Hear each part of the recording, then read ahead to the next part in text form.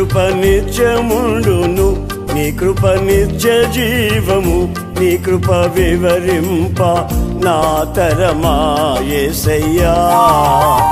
నీ కృప నిత్యముండును, నీ కృప నిత్య జీవము, నీ కృప వివరింప నా తరమా యేసయ్యా. దేవుని పరిశుద్ధ నామమునకు స్తోత్రం కలుగును గాక. మన ప్రభువును ప్రియరక్షకును ఆయన యేసు ప్రభు యొక్క నామంలో దేవుని యొక్క సన్నిధికి కూడి వచ్చిన మీ అందరికీ కూడా నా వందనాలు చెల్లించుకుంటున్నాను. ఆ కృప కలిగినటువంటి దేవుడు తన యొక్క చిత్తం చొప్పున, తన ప్రణాళిక చొప్పున మనందరినీ కూడా మరి ఈ రీతిగా మరి దినం చూడటానికి ఆయన ఇచ్చినటువంటి కృప కొరకు వందనాలు. చిన్న ప్రార్థన చేసుకుందాం.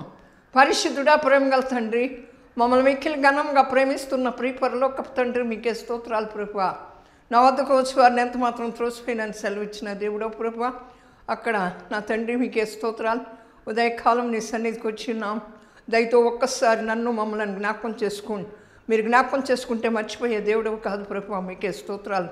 అడుగు వాటికంటే, ఊహించు వాటికంటే అత్యధికంగా ఇచ్చే దేవుడు అయినావు ప్రభువా, నీకే స్తోత్రాలు. నా తండ్రి మీకే వందనాలు.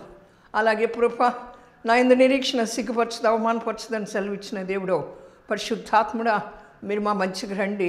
మీ ఆత్మతో నింపండి. మీ ఆత్మ సంచారం ఇక్కడ జరగనివ్వండి. మీ వెలుగుతో నింపండి. నా తండ్రి మీకే స్తోత్రాలు. వినగలిగిన చెవి, గ్రహించగలిగిన హృదయం, ఒప్పింపగలిగిన ఆత్మను, సమ్మతి కలిగిన మనస్సును దయచేయండి. బొలర భాష అందర రికందర హోర భాష కలరమ శికలరమ రీఖ బాబా రషందర హోరియారా శికందర హోషియారా రికందర ఓరిమామ రషందర లిభర భాష వర భాషందర. In the mighty name of Jesus, in the mighty power of Jesus, in the mighty blood of Jesus, నా మా బలహీనతలను సరిచేసి నీ సన్నిధిలో ఉన్నటువంటి ప్రభువా, నా తండ్రి నాయన శక్తిని పొందుకోగలిగిన కృప నాకును మాకును దయచేసి నా తండ్రి వింటున్న నాకు మాకు కూడా నా తండ్రి సరి చేసుకోగలిగిన కృపను దయచేసి మీరే వినగలిగిన చెవి, గ్రహించగలిగిన హృదయం, అంగీకరించగలిగిన మనస్సును, ఒప్పింపగలిగిన ఆత్మను దయచేసి వినినటువంటి వాక్యం ప్రకారంగా మేము జీవించున్నట్లుగా మీ కృప చూపించమని యేసు ప్రభు యొక్క శక్తి కలిగిన నామములో ప్రార్థించి పొంది ఉన్నాము తండ్రి. ఆమేన్, ఆమేన్. దేవుని నామానికే స్తోత్రం కలుగును గాక. మన ప్రభువును ప్రియరక్షకును అయిన యేసు ప్రభు యొక్క నామంలో దేవుని సన్నిధికి కూడి వచ్చిన మీ అందరికీ కూడా మరొకసారి నా దేవుని నామం పెట్టు మీ అందరికీ వందనాలు చెల్లిస్తున్నాను. అయితే నా ప్రియమైనటువంటి వర్లరా, ఆ కృప కలిగినటువంటి దేవుడు తన ఉచితమైన కృపను బట్టి, అపారమైన ప్రేమను బట్టి మనందరినీ కూడా సజీవ లెక్కలో ఉంచి తన యొక్క నూతన జీవాన్ని మనలో పెట్టి ఈ రీతిగా మన ఆయుష్కాలాన్ని పొడిగిస్తూ మన హృదయాలను మార్చుకుంటామని ఆయన మన ఆయుష్కాలాన్ని పొడిగిస్తూ వస్తున్నటువంటి ఆ దేవాది దేవునికి మనం ఏమి ఇవ్వలేము. ఆయన హెచ్చించబడాలి, మనం తగ్గించబడాలి. నా ప్రియమైనటువంటి వర్లరా, ఆయన నామం ఘనపరచబడాలి. మన ద్వారా ఆయన నామానికి మహిమ కలగాలి. మన ద్వారా ఆయన నామం మహిమపరచబడాలి. మన ద్వారా ఆయన నామానికి సాక్షులంగా జీవించాలి. మనం ఎల్లప్పుడూ కూడా ఆయనకు కృతజ్ఞతాస్తుతులు చెల్లిస్తూ, మేలునందు కీడునందు కూడా ఎల్లప్పుడూ ఆయన్ని స్తుతిస్తూ, ఆయనను మహిమపరుస్తూ ముందుకు కొనసాగాలని ఆయన కోరుకుంటూ మన యొక్క ఆయుష్ను పెంచుతూ వస్తున్నాడు. ఆయన వలె మనం మారాలని, ఆయన కొరకు మనం సిద్ధపడాలని, మనం పరిశుద్ధమైనటువంటి హృదయంతో, పరిశుద్ధమైన చేతులెత్తి దేవుని యొక్క సన్నిధిలో మనం ఆరాధన చేయాలని ఆయన కోరుకుంటున్నాడు. నా యొక్క మానసిక రుగ్మతలో, శారీరక బలహీనతలను మనం సరి చేసుకోవాలి. దేవుని సన్నిధికి వచ్చినప్పుడు దేవుడు నీతో నాతో మాట్లాడుతున్న విధానాన్ని బట్టి మనం సంతోషించవలసినటువంటి వరంగా ఉంటున్నాం. రికలర భాషందర రికందర హొరియారా శికందర ఓరిమామ రషందర. In the mighty power of Jesus, in the mighty name of Jesus, in the mighty blood of Jesus, in the mighty power of Jesus. యేసు నామంలో, యేసు రక్తంలో ఉన్న శక్తిని, ఉన్న స్వస్థతను మనం అనుభవించులాగున ఆయన మన కొరకు తన యొక్క పరలోకపు మహిమను విడిచిపెట్టి ఈ భూలోకానికి వచ్చాడు. నా ప్రియమైనటువంటి వాళ్ళరా, అట్టి కృప కలిగిన దేవుడు నీ మీద, నా మీద తన కృపను కుమ్మరించి తన యొక్క ప్రేమను విస్తరింపచేస్తున్నందుకు మనం ఎంతో రుణస్తులమే. అయితే ప్రియమైనటువంటి వాళ్ళరా, మనం మన యొక్క దైనందిన జీవితంలో అనేక కార్యాలు ఆలస్యమైపోతూ ఉంటాయి. ఆలస్యమైపోతూ ఉన్నప్పుడు మనం చాలా వేదన పడతాం, చాలా బాధపడతాం.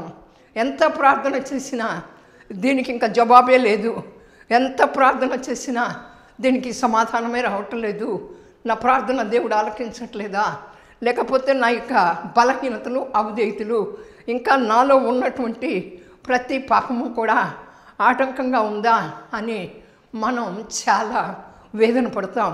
ఆలస్యమైన కొందికి దేవుడు ఒక గొప్ప కార్యాన్ని చేస్తాడని, ఆలస్యం కూడా దేవుని యొక్క చిత్తమే అని, ఆలస్యం కూడా దేవుని యొక్క ప్రణాళిక అని, ఆలస్యం కూడా దేవుని యొక్క సంకల్పమే అని మనం గుర్తెరగనటువంటి వారంగా ఉంటాం.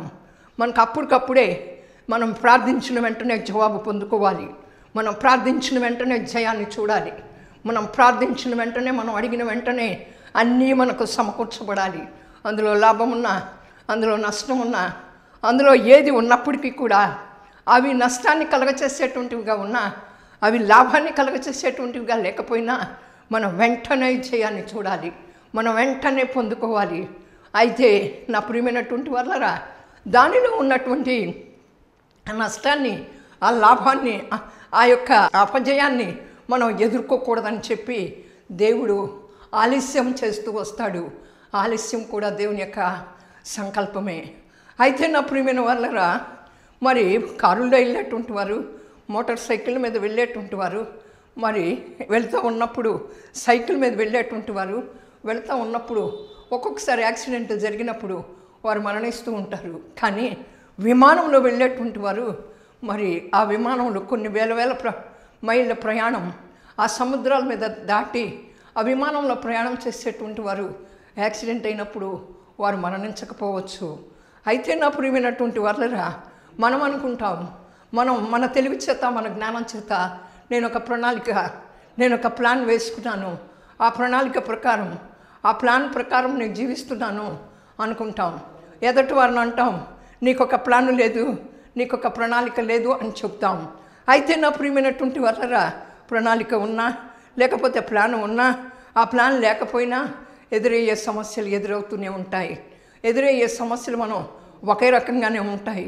కనుక నా ప్రియమైనటువంటి వాళ్ళరా, ఆలస్యమైనా కూడా దేవుడు ఆయన యొక్క గొప్ప సంకల్పాన్ని మన పట్ల నెరవేర్చడం కోసమే ఆయన ఆలస్యం చేస్తూ వస్తున్నా ఆడని మనం గుర్తెరగాలంటే మన ఆత్మీయ నేత్రాలు తెరవబడాలి. రికందర వరందర వరందర షందర శరమర షందర హల్లెలూయా. అయితే నా ప్రియమైనటువంటి వాళ్ళరా, ఇక్కడ ఇశ్రాయేలీలు 430 సంవత్సరాలు ఆ బానిసత్వంలో, ఆ మరో రాజు దగ్గర ఆ బానిసత్వంలో గడిపారు. ఆ 430 సంవత్సరాలు బానిసత్వంలో గడిపినప్పుడు నా ప్రియమైనటువంటి వాళ్ళరా, వారిని విడిపించి వారిని ఏ మార్గం గుండా ఆ కనాను దేశానికి పంపించాలో అనేటువంటి మార్గాన్ని కూడా దేవుడే ఏర్పాటు చేశాడు. వారు దగ్గర దారిలో కనాను దేశానికి వెళ్ళవచ్చు.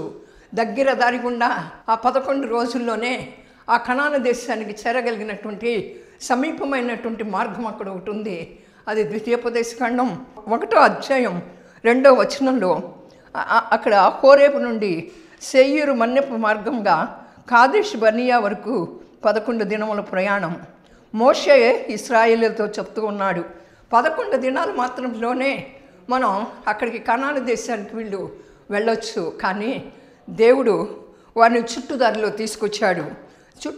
తీసుకొచ్చాడు. నా ప్రియమైనటువంటి వాళ్ళరా, నిర్గమకాండం 13వ అధ్యాయం 17వ వచనంలో, మరియు ఫరో ప్రజలను పోనీయగా దేవుడి ప్రజలు యుద్ధము చూసినప్పుడు వారు పశ్చాత్తాపపడి ఐగుప్తునకు తిరుగుదురేమో అనుకుని ఫిలిష్తీయుల దేశము సమీపమైన ఆ మార్గంన వారిని నడిపింపలేదు. అయితే దేవుడు ప్రజలను చుట్టుదారియగు ఎర్ర సముద్రపు అరణ్య మార్గంన నడిపించినాం. అంటే దగ్గర దారిలో నడిపించలేదు, అది 11 దినాల ప్రయాణమే. అలాగే మనం ప్రార్థన చేయగానే మనకి వెంటనే జవాబు రావాలని కోరుకుంటాం. దేవుడు మనకు ప్రార్థించగానే ఒక్కొక్కసారి మనకి జవాబు రాదు. ఒకవేళ ఒక రోగిని వెంటనే స్వస్థపరిచినట్లయితే ఆ స్వస్థతను పొందుకున్న తరువాత అతను ఏం చేస్తాడంటే దేవుడిచ్చినటువంటి స్వస్థతని మరి మర్చిపోయి మరలా లోకంలోకి కలిసిపోతాడు. ఆ స్వస్థత కంటే రక్షణ ముఖ్యం. ఆ రక్షణను పొందుకోలేడు. స్వస్థతకు మించినటువంటిది రక్షణ. నా ప్రియమైనటువంటి వాళ్ళరా, ఈ దినాల్లో చూస్తే ఎంతోమంది అవసరాల కోసం దేవుని దగ్గరకు వస్తున్నారు. దేవుని దగ్గరకు వచ్చి వారి యొక్క ఆఖర తీరగానే మా యొక్క సాంప్రదాయం అడ్డొచ్చిందో, మా యొక్క కులం అడ్డొచ్చిందో, లేకపోతే మా ఇంటి వారు అడ్డొచ్చారో అని చెప్పేటువంటి వారుగా ఉంటున్నారు. అలాగే మన అవసరం కోసం వచ్చినప్పుడు దేవుడు వెంటనే జవాబిస్తే దానిలో మనకు నష్టం ఉన్నది. దానిలో మనకు నష్టం ఉన్నది కనుక, అక్కడ అపజయం ఉన్నది కనుక, అక్కడ ఇశ్రాయేలుని ఆ 11 రోజులు మరి తగ్గిర దారిలో ఆయన కనాను దేశానికి నడిపించాల. నా ప్రియమైనటువంటి వాళ్ళరా, చుట్టూ దారిలోనే వారిని నడిపించాడు. సో ఎందుకని? వారు ఆ యుద్ధాన్ని చూచి వెనక్కి తిరిగి వస్తారేమో అని భయపడి ఆ చుట్టుదారిలో తీసుకుని వెళ్ళాడు. ఆ చుట్టుదారిలో తీసుకుని వెళ్ళేటప్పుడు 40 సంవత్సరాలు పట్టింది కనుక, నా ప్రియమైనటువంటి వాళ్ళరా, అయితే మనము కూడా ఆశించింది వెంటనే దొరికితే మనం దేవుని సన్నిధిని మర్చిపోతాం, దేవుణ్ణి మర్చిపోతాం. మనం అడిగింది వెంటనే పొందుకున్నట్లయితే మనం సమస్తాన్ని మర్చిపోయేటువంటి వరంగా ఉంటాం. ఇచ్చిన దేవుణ్ణే మర్చిపోతాం. కనుకనే దేవుడు ఆలస్యం చేస్తూ ఉంటాడు. ఆలస్యంలో ఆయన యొక్క సంకల్పమే. ఒకవేళ నీకు బిడ్డలు కలగలేదా? బిడ్డలు కలగలేదు, 5 సంవత్సరాలు అయిపోయింది వివాహమై, 7 సంవత్సరాలు అయిపోయింది వివాహమై, నాకు బిడ్డలు కలగలేదు అని చెప్పేటువంటి వారు ఉంటున్నారు.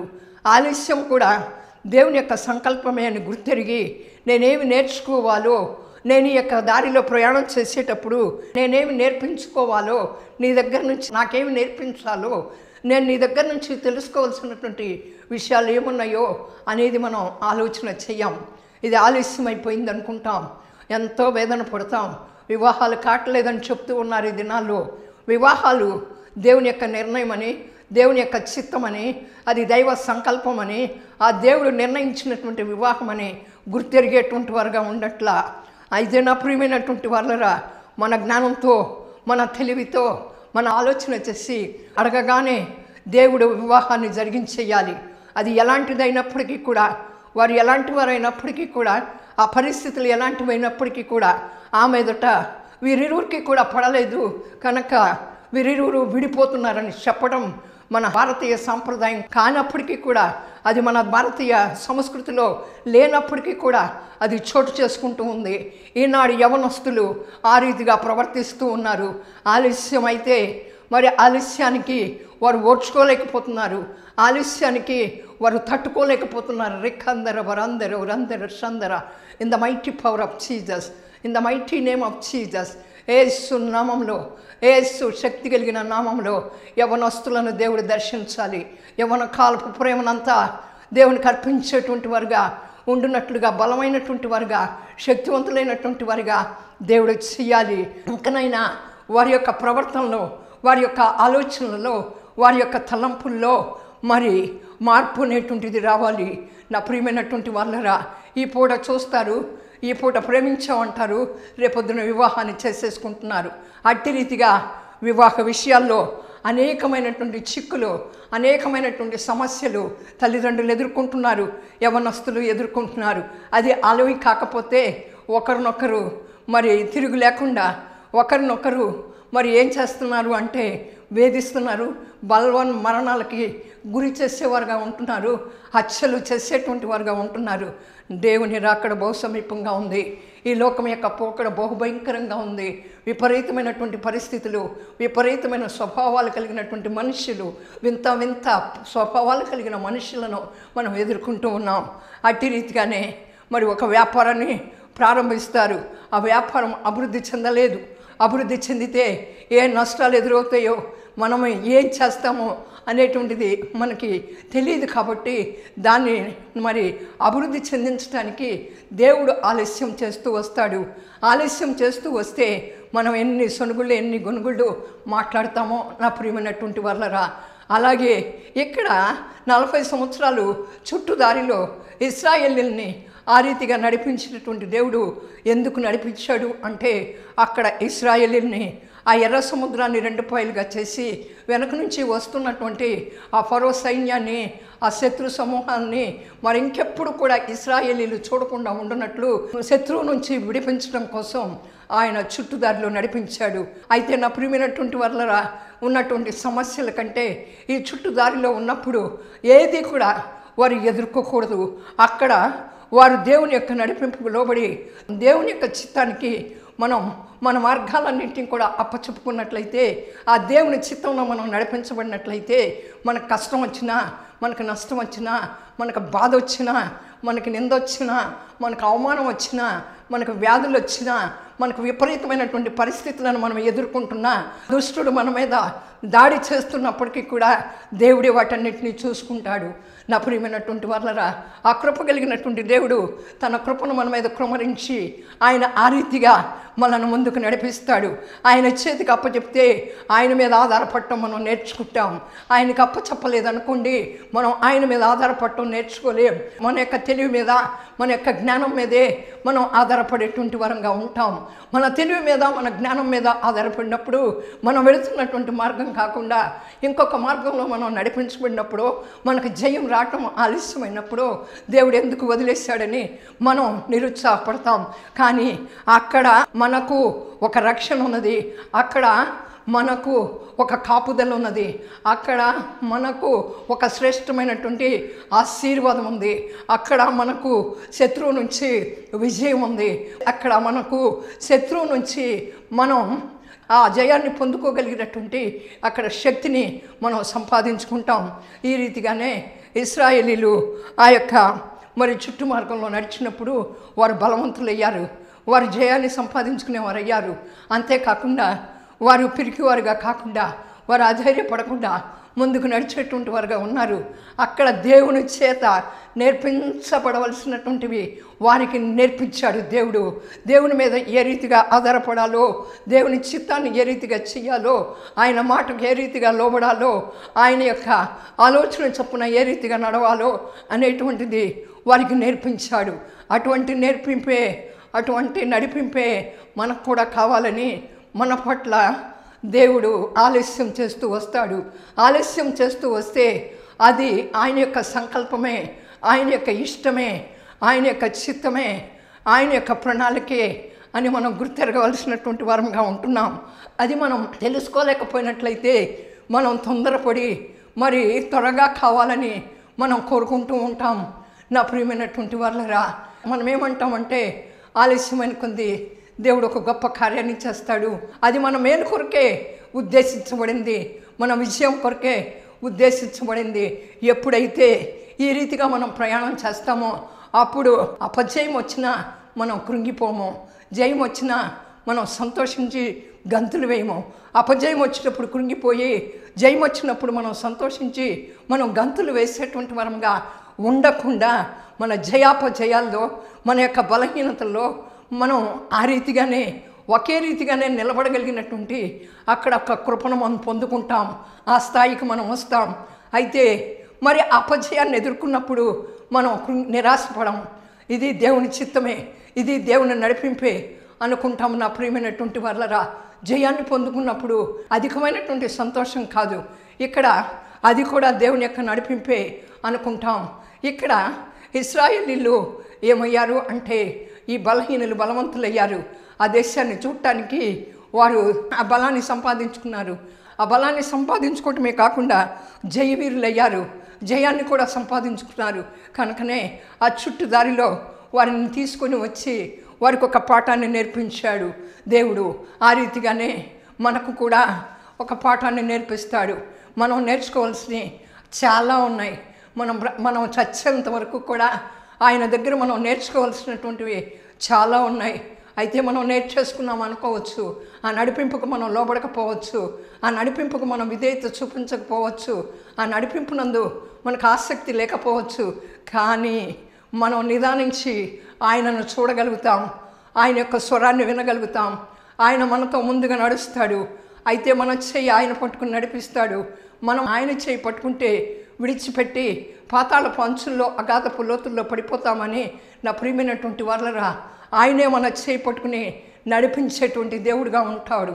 అయితే నువ్వు అనుకున్నట్టు, నేను అనుకున్నట్టు ఆ మార్గంలో మనం వెళ్ళలేకపోతున్నాం. వేరే మార్గంలో మనం నడిపించబడుతున్నాం. మనకి జయం లేదు అంటే దీని వెనకాల దేవుడు ఒక గొప్ప, దేవుని యొక్క చిత్తం, అక్కడ ఒక గొప్ప విజయం మన కోసం దాచబడి ఉన్నదని మనం గుర్తెరగాలి.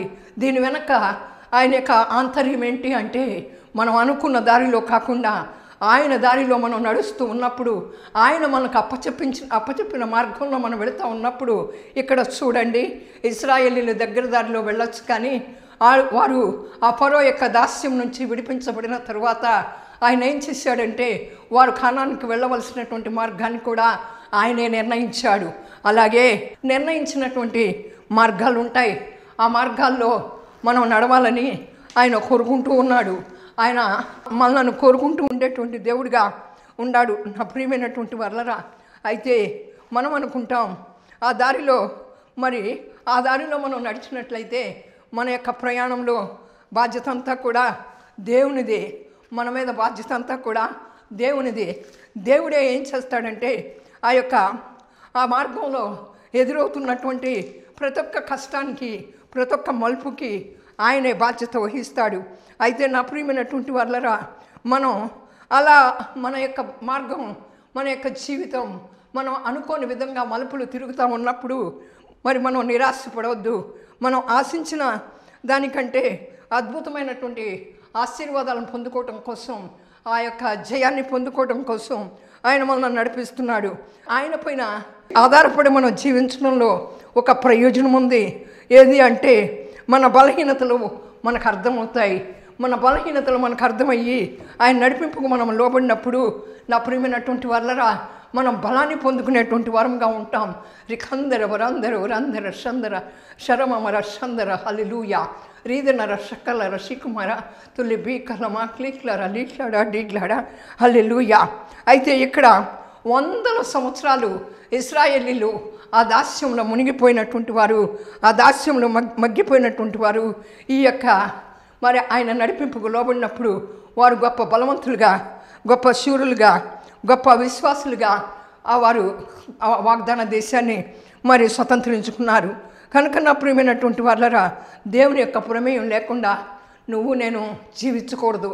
దేవుని యొక్క ప్రమేయం మన జీవితాల్లో ఉండాలి. ఆ ఎంపిక మన చేతుల్లోనే ఉంది. ఆ మార్గాన్ని ఎంచుకోవటం అది మన చేతుల్లో ఉన్నది. నా ప్రియమైనటువంటి వాళ్ళరా, కనుక మనం కూడా ఆ రీతిగా దేవుని ప్రమేయం లేకుండా జీవించే జీవితం మనకొద్దు, కానీ దేవుని ప్రమేయంతో జీవించేటువంటి జీవితం కావాలి. ఆ దేవుని యొక్క ప్రమేయం మన జీవితంలో ఉన్నట్లయితే మన ఆత్మీయ జీవితం సరిచేయబడుతుంది. మన అనారోగ్యాలు స్వస్థపరచబడతాయి. మన యొక్క ఆర్థిక పరిస్థితులు తీర్చబడతాయి. మన అప్పుల బాధల నుంచి విడిపించబడతాం. అలాగే మన యొక్క వ్యాధుల్లో నుంచి మనం స్వస్థపరచబడతాం. మన బిడ్డల విషయంలో, మన ఉద్యోగాల విషయంలో, మన ఆత్మీయ స్థితిలో, మన కుటుంబ స్థితిగతులు, వీటన్నిటిలో నుంచి కూడా మనం విడిపించబడతాం. మనని దేవుని చేతికి అప్పచెప్పుకున్నట్లయితే, ఆయన ఏర్పరిచినటువంటి మార్గంలో మనం నడిచినట్లయితే, ఆయన ఏర్పాటు చేసినటువంటి దారిలో మనం నడిచినట్లయితే మనం ఆశీర్వాదాలని, శ్రేష్టమైనటువంటి ఆశీర్వాదాలను పొందుకుంటాం. కానీ ఆయన ఏర్పాటు చేసినటువంటి మార్గంలో మనం నడవకపోయినట్లయితే ఆ దేవుడు ఇచ్చేటువంటి ఆ శ్రేష్టమైనటువంటి ఆశీర్వాదాన్ని మనం పోగొట్టుకుంటాం. ఆ ప్రశస్తమైనటువంటి దీవెనలకు మనం అర్హులుగా ఉండము. నా ప్రియమైనటువంటి వాళ్ళరా, అయితే నా ప్రియమైనటువంటి వాళ్ళరా, మనం విడిచేసినట్లయితే ఆ జీవనది ఎల్లప్పుడూ కూడా ప్రవహిస్తున్నటువంటి ఆ జీవనదిని మనం పోగొట్టుకున్నట్లే. కనుక ఆ జీవనదిని వదిలిపెట్టి కొంచెం నీళ్ళ కోసం ఈ లోకంలో మనం ఎంత తాపత్రయపడుతున్నామో అట్టి తాపత్రయాలు మాని ఆయన ఏర్పాటు చేసినటువంటి మార్గంలో మనం వెళ్ళాలి. ప్రతి విషయంలో మనం అంటే ఈ ఆలస్యంలో మనం ఓర్పు, ఓపిక, సహనం, సాత్వికం, మనం దయా గుణాలని మనం నేర్చుకుంటాం. ఈ ఆలస్యంలో అవి మనకు నేర్పించబడతాయి. మనల్ని మనం తగ్గించుకుంటాం. ఆయన రూపంలోకి రావాలని, ఆయన రూపంలోకి మనం మలచబడాలని ఆయన కోరుకుంటున్నాడు. కనుక అట్టి రీతిగా మనం ప్రయాణం చేద్దాం. ఆయన ఏర్పాటు చేసిన మార్గంలో ప్రయాణం చేసి మన యొక్క కుటుంబాలను కట్టుకుందాం, మన యొక్క బిడ్డలను కట్టుకుందాం, మన పరిస్థితులను కట్టుకుందాం, మనం బలహీనలం కాదు, మనం బలవంతులమే. మనం విజయాన్ని సంపాదించుకోవాల్సినటువంటి వారం. ఎక్కడుంది విజయం? యేసునందే విజయం, క్రీస్తునందే విజయం, యేసు ప్రభునందే విజయం. ఆయన ఏర్పాటు చేసిన మార్గంలో నడిస్తేనే ఆ జీవజల నదిని మనం సంపాదించుకోగలుగుతాం. రికందర వరందర వరందర షందర శరమర షందర హల్లెలూయా. రీదనర షకలర శికుమర తులె బేకల మాట్లీక్లర లీక్లర టీక్లర హల్లెలూయా. In the mighty power of Jesus. కనుక నా ప్రియమైన వాళ్ళరా, ఆలస్యం కొరకు కూడా దేవుని యొక్క సంకల్పమే, దేవుని యొక్క చిత్తమే అని మనం తెలుసుకుని ముందుకు సాగుదాం. ఈ వాక్యాన్ని విన్న నువ్వు నేను కూడా ఆ వాక్య ప్రకారంగా జీవించాలని కోరుకుందాం. విని వ్యర్థంగా విడిచిపెట్టక వాక్యానుసారమైన జీవితం నాకు కావాలి. నా యొక్క జీవితంలో ఏది ఆలస్యమైందో అది నీ యొక్క సంకల్పమే. అందులో నాకు ఒక ఘన విజయాన్ని ఇవ్వబోతున్నావు అని గుర్తెరిగి ఆ రీతిగా మనం ప్రయాణం చేసి దేవుని దగ్గర మనం ప్రార్థన చేసుకుందాం. పరిశుద్ధుడా, ప్రేమగల తండ్రి, మమ్మల్ని మిక్కిలి ఘనంగా ప్రేమిస్తున్న పరలోకపు తండ్రి, మీకే స్తోత్రాలు. Touch them in the mighty power of Jesus. Touch them in the mighty name of Jesus. I rebuke every sickness and every darkness in the mighty name of Jesus. ఈ వాక్యాన్ని విన్న మేము కూడా మా యొక్క మార్గాలను సరిచేసుకుని నువ్వు ఎంపిక చేసిన మార్గంలో నడవగలిగిన కృప దయచేయండి. అట్టి కృప మాకు కావాలి యేసయ్య. ఆ కృప, ఆ మార్గంలో ఉన్న ఉన్నతమైన ఆశీర్వాదాలను మేము పొందుకోవాలి యేసయ్య. మీరే సమస్తాన్ని మోస్తారు కనుక మీ మార్గంలో, మీరు ఏర్పాటు చేసిన మార్గంలో మీరు నడిస్తే సమస్తాన్ని మోసే దేవుడు కనుక మీ కృపలో మమ్మల్ని బలపరచండి, భద్రపరచండి. అనే వ్యాధులను, బాధలతో బాధించబడుతున్నటువంటి వారి రోగాలను నా తండ్రి బలహీనపరచండి. మా యొక్క అధికారులను జ్ఞాపకం చేసుకోండి. నా తండ్రి, ముష్కరులైన అధికారులకు మీరు లోబడి ఉండుడి అని నీ వాక్యం సెలవిచ్చింది. కానీ ప్రజలను బలహీనపరిచేటువంటి నా తండ్రి పరిపాలనగా కాకుండా సొంత రక్షకుడిగా అంగీకరించి నీ ప్రేమ కలిగి ముందుకు కొనసాగగలిగిన కృప దయచేయండి. యవనస్తులను జ్ఞాపకం చేసుకోండి, వారి యొక్క ప్రవర్తనలను సరిచేయండి. బిడ్డలు లేని వారిని జ్ఞాపకం చేసుకోండి, ఉద్యోగాలు లేని వారిని జ్ఞాపకం చేసుకోండి, అప్పులు ఉన్నటువంటి వారిని జ్ఞాపకం చేసుకోండి, చేతబడి శక్తుల యొక్క ప్రభావంతో బాధింపబడుతున్నటువంటి వారిని జ్ఞాపకం చేసుకోండి. మీ యొక్క పరలోకపు అగ్నితో ప్రతి కట్టును తెంచండి. రీబాల రబా షందర ఓరియారా శికందర ఓషియారా రికందర ఓరి మమ్మర షందర లబా షందర రీతన రబా రీబాల రబా బాబా లీకమ మమర లీకమ లీకమ లీకమ లీకమ లీకమ లీగ్లడ డిగ్లడ ఓరియారా రియాందల రబా షందర రికందర రీదనర షకలర శికుమర ఓరియారా శికందర. In the name of Jesus, in the blood of Jesus. పసిపిల్లలను జ్ఞాపకం చేసుకోండి, వింత వ్యాధులతో బాధపడుతున్నటువంటి వారిని జ్ఞాపకం చేసుకోండి యేసయ్య. మీకే స్తోత్రాలు. ప్రపంచాన్ని అంతటినీ కూడా, ప్రపంచ దేశాలన్నింటినీ కూడా జ్ఞాపకం చేసుకోండి. వ్యాపారస్తులను మరి జ్ఞాపకం చేసుకోండి యేసయ్య. దైవజనులను జ్ఞాపకం చేసుకోండి. యవనస్తులైన దైవజనులను నీ కొరకు నడుము కట్టు ముందుకు కొనసాగలిగిన కృప దయచేయండి. అటు రీతిగానే నా తండ్రి విధవరాలను జ్ఞాపకం చేసుకోండి, దిక్కులేనటువంటి వారిని జ్ఞాపకం చేసుకోండి యేసయ్య. పరీక్షలు రాయబోతున్నాం, పిల్లలందరికీ కూడా నీ యొక్క జ్ఞానంతో నింపండి. తెలివి లేని వారికి తెలివి దయచేయండి, జ్ఞాపకశక్తి దయచేయండి. నా తండ్రి వారిలో ఉన్న బద్ధకాన్ని తీసివేయండి. అలాగే నా తండ్రి నిర్లక్ష్యాన్ని తీసివేసి మంచిగా చదివి మంచి మార్కులు సంపాదించుకోగలిగిన కృప దయచేయండి. రక్షణ లేని వారికి రక్షణ దయచేసి మీ ఘననామానికి మహిమ తెచ్చుకోమని యేసు ప్రభు యొక్క శక్తి కలిగిన నామంలో ప్రార్థించి పొంది ఉన్నాం తండ్రి. ఆమేన్, ఆమేన్.